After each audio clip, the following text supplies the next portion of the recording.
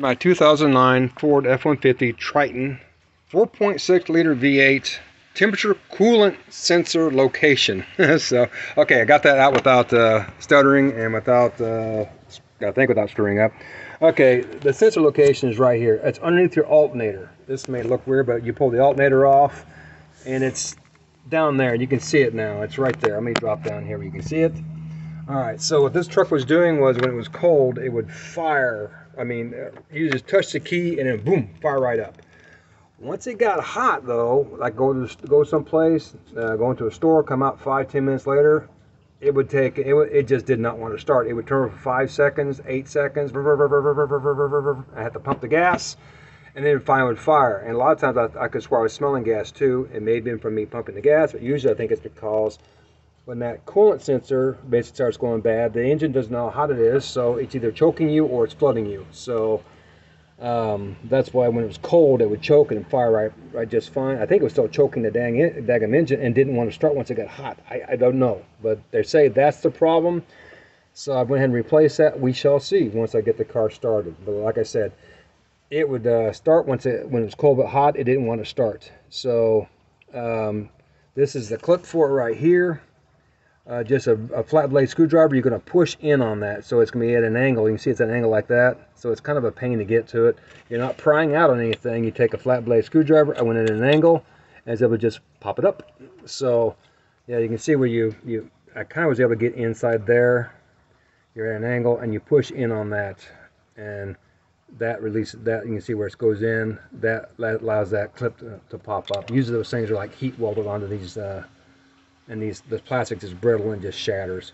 Surprisingly enough, it came off relatively easy for a change. So coolant sensors here. That's your clip for it. As always, if you're doing alternator stuff, unhook your battery, which I have done. The battery is unhooked. So I mean, got this on there, making sure that it does not touch.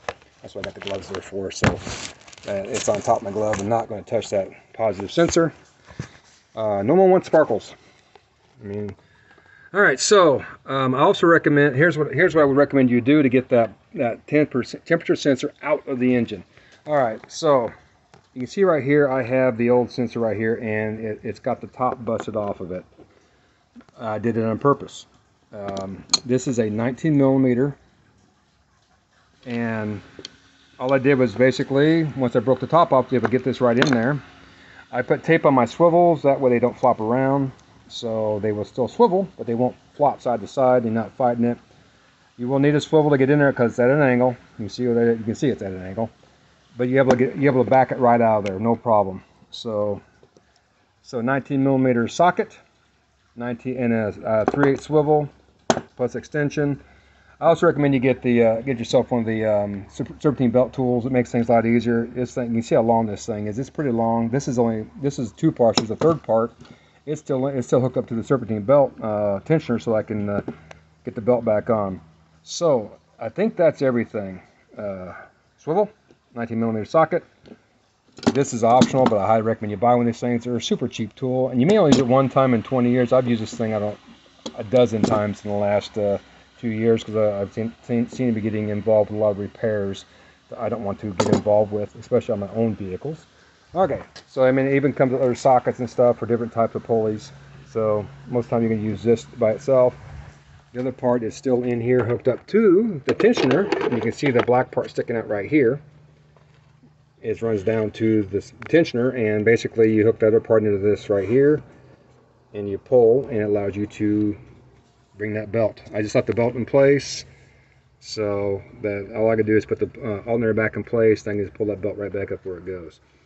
Okay, I think that's everything. Oh, and putting it back in. You're gonna need a 19 millimeter wrench because you can't get a socket on top of that because of plastic.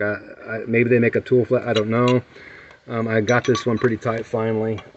You have to go in kind of at an angle, being careful not to break that plastic, and just get on top of that as best you can, and then just slowly flip your wrench and move it around, tighten it back up. I did Teflon tape that one just to make sure it doesn't leak, because keep in mind it's a coolant sensor, which means it tells me there's coolant in there somewhere running past that sensor. So get it as snug as you can without breaking that plastic off. We've all done that at some point, I guess. I know I have. on different types of sensors. Break the plastic off, I have to go get another one. Alright, so that's it.